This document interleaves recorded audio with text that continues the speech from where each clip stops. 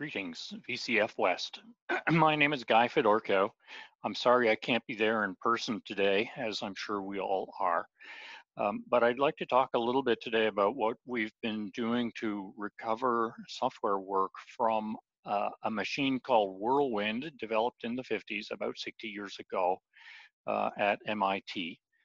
This work has been done with help from both Computer History Museum and the MIT Museum. At CHM, of course, I'm indebted to Len Shustak and Dag Spicer and David Brock, as well as Al Cosso. And at MIT, I've been working with Debbie Douglas, and oh, Debbie, a debt of gratitude. As I said, this is about a machine called Whirlwind. We set about this project to try and recover some of the software from the machine that was designed, first run in 1949, early 1950. So what is this machine, Whirlwind? It's a one-of-a-kind vacuum tube computer. First came into operation in 1949 and was available for research use at MIT starting in about 1951, running through the end of the decade. The project began under a contract from the Navy. Their initial problem was to design a real-time flight simulator, and they decided that a computer was just the thing they needed to do that, as opposed to using a digital computer, as opposed to using analog computers as would normally have been done. The machine evolved to take on roles in air traffic control as well as air defense work, as we'll see. It was designed as a 16-bit parallel architecture with 2,000 words of address space. It was capable of about 50,000 ads per second, which in the context was pretty darn quick. The program is remembered, even though it was not commercialized directly as Whirlwind. The program is remembered for developing magnetic core memory. Many were working on it, but it was the Whirlwind team who's usually credited with getting core memory, as they say, reduced to practice and reliable and practical. The project was a research project and was continually evolving. By 1952, many of the staff members had moved from the original Whirlwind development on to an Air Force funded contract, which ultimately became SAGE, Semi-Automated Ground Environment Air Defense Network. But while the machine was at MIT, there were many other applications that ran on the machine, many in the broad field of applied mathematics. The machine ran for about a decade and was decommissioned in the spring of 1959. There's a photograph of the well-known photograph of the control room for Whirlwind. I always like to think of this as a computer out of the central casting for a science fiction movie. It was wires and racks and cables and all kinds of stuff bolted together to try and get a machine that would work. You can see in the lower right hand of the slide an artist sketch, including some of the machine room, including 5 rows of racks full of equipment to implement this one 16-bit computer. The block diagram for the machine in modern days looks surprisingly conventional. It was a von Neumann architecture, even though Mr. von Neumann had only published his first draft in June of 1945. The machine used what you might think of as a simple load store architecture. It was centered around an accumulator and core memory with a few other registers for the usual things, program counters, I/O register. The ALU was a 16-bit ALU, but a second 16-bit register attached to it for overflow and underflow from operations like multiply and shift. The machine was large. in terms of square feet and power. It was about 100 kilowatts of stuff. The computer room itself was 2,500 square feet, with more stuff on the floor below this for drum storage and more stuff in the basement for power supplies. The machine actually maps to its block diagram pretty clearly on the floor plan. You can see there are 16 racks there labeled A0 through A15. Those are the accumulator, the ALU basically accumulator, A and B registers, program counter. Racks E0 through E15 are memory, and they started with electrostatic storage tube memory. And then there's another row of 16 racks which contain other flip-flop storage and comparison registers and a few other odds and ends. I always like to think of the comparison of Whirlwind to other machines. Of course, comparison with a modern machine, it is roughly equivalent to a rather slow Arduino. Approximately 2 kilowords of storage. The mass storage was about 24K words for Whirlwind, and of course you don't get that much space inside an Arduino. Arduino is a lot faster though, 2 million or so operations per second. The cost was a little different. If you compare the cost per ed per second, of course it's about 1 million times less expensive to run an Arduino. But an interesting comparison is also made against the computing environment at the time. In the late 1940s, the biggest computing enterprise in the world was a thing called the Math Tables Project run by the US government, which at its peak had about 450 human calculators who would use pencil and paper or adding machines to carry out computations for mathematical tables, logarithmic tables, and so on. The Math Tables Project cost about $500,000 a year in 1940, which made Whirlwind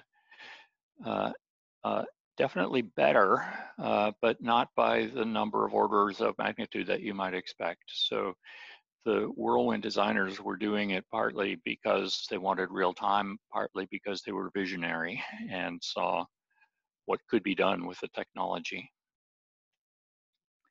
So what's this Whirlwind recovery pilot project? The MIT Museum has many Whirlwind documents. There are hundreds of reports, training manuals, engineering drawings, notebooks. At the same time, CHM has in its archive hundreds of paper tapes and about 100 magnetic tapes. Both of the museums have some physical artifacts, although the bulk of the machine was destroyed around 1970 at the end of its useful life, somewhat past the end of its useful life. So the question, of course, we asked was, could we combine all of these resources and learn something about the early evolution of software development?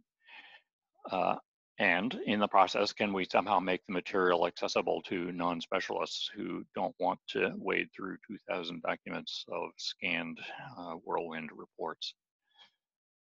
So how did programmers program in 1950? At the beginning of the Whirlwind program, it was a completely manual process. Programmers would write out the code on sheets of paper, transcribe it onto coding sheets. They manually assigned instructions and data locations. Typists would type the program into paper tape and using a checker machine to type it a second time and catch the errors. If you were a Navy or Air Force programmer, you got to work in the daytime, but anyone else, you get the night shift. So you get some unpleasant time to come in the morning, early or middle of the night to run your program on the machine. Of course, you run it, it crashes, you panic, you make a patch tape, try to make a patch tape to fix the error, and then repeat until you get kicked out of the machine room for the next job.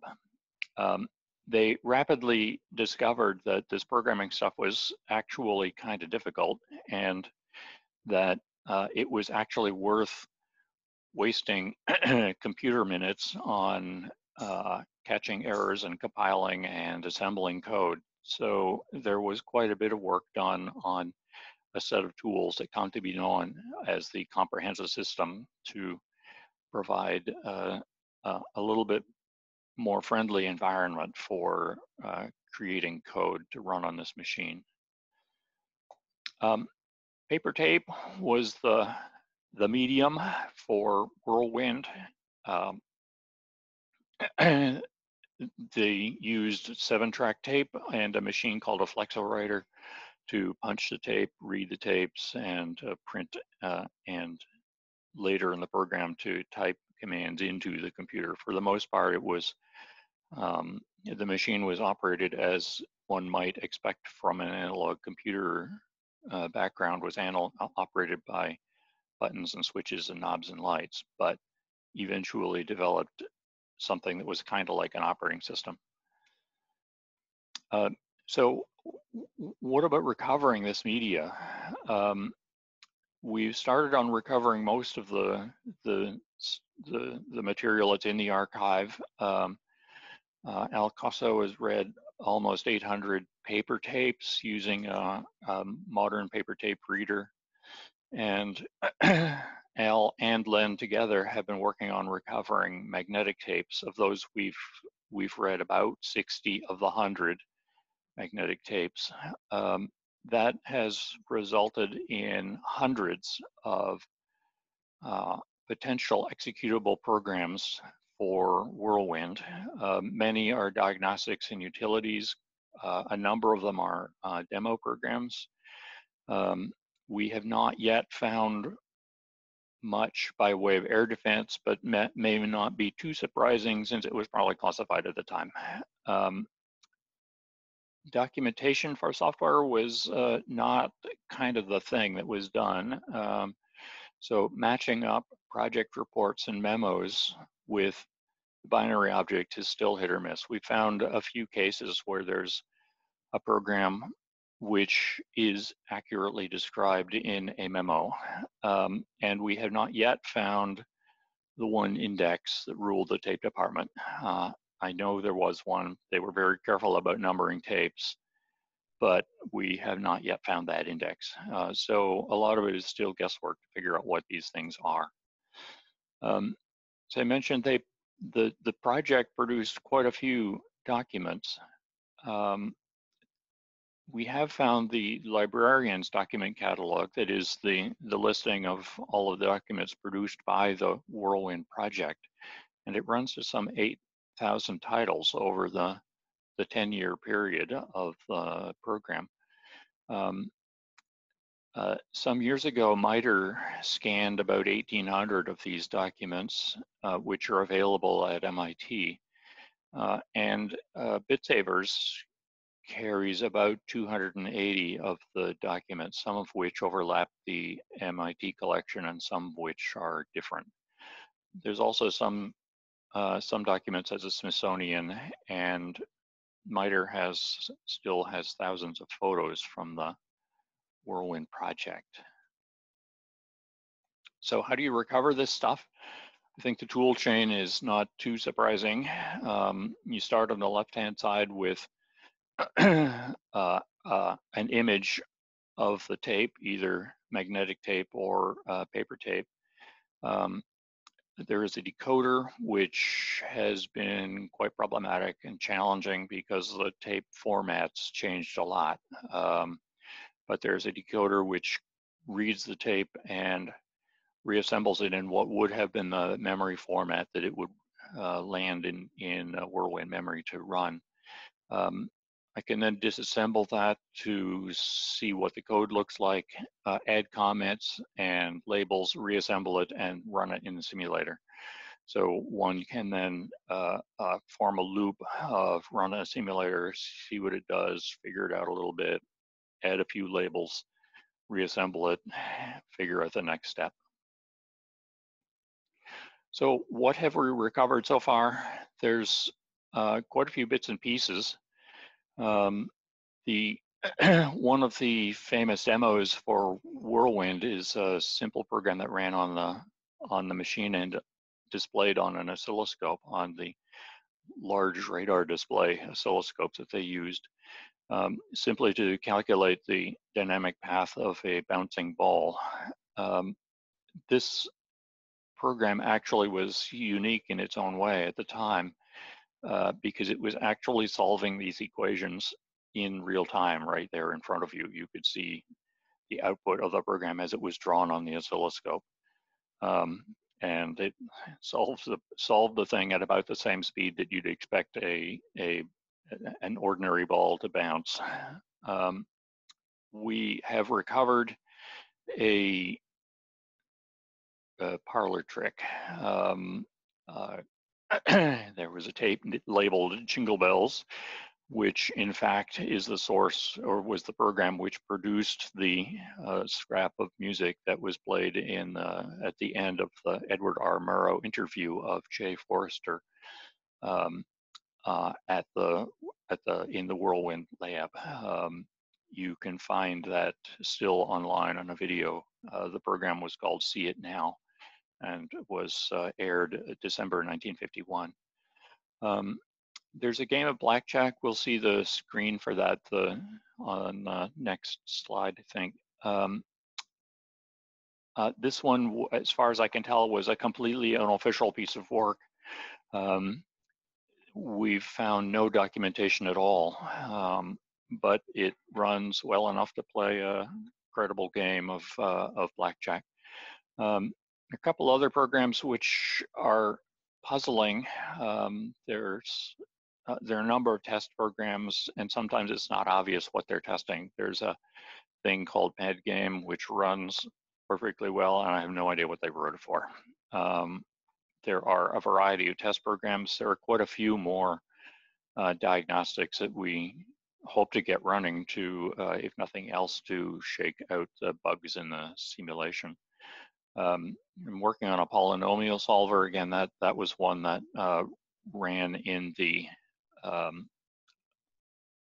some of the videos of Whirlwind in its early days. And another program used to impress dignitaries by calculating dates on calendars. This is the screen from the blackjack program. You can see the display is lean and a little spare. The hardware would draw 7-segment characters on the screen, but with a little creativity, you could turn some of those into letters, which if you know what you're going to read, you can kind of read. So this was actually an interactive game. The Whirlwind developed a thing they called the light gun. We would now call a light pen, and of course is easily emulated with a mouse and a screen. So there are a number of hotspots on the screen. You could hit the hotspot to cause the game to move to its next step. Obviously, normally you would click the hits button or the stands button to advance the game and try to win against the machine. I should say thank you to Ken Sharif, who many of you would know, who translated some of the simulator into JavaScript. So if you go to his website with the URL here, you can actually run this game in your web browser and play a game against Whirlwind. And if you find a bug, we'll dig up the phone number for the Whirlwind help desk. You can give that a try. So this work is ongoing. We have recovered a few things. As you've seen, most of the things we've recovered have been relatively straightforward standalone programs, of course, because we have not yet tried to recover comprehensive system directors tapes or anything that resembles operating system material. And we have not yet tried to recover the language tools. But I think they're there on the tapes and ready to be sought. Of course, we keep fixing simulation bugs.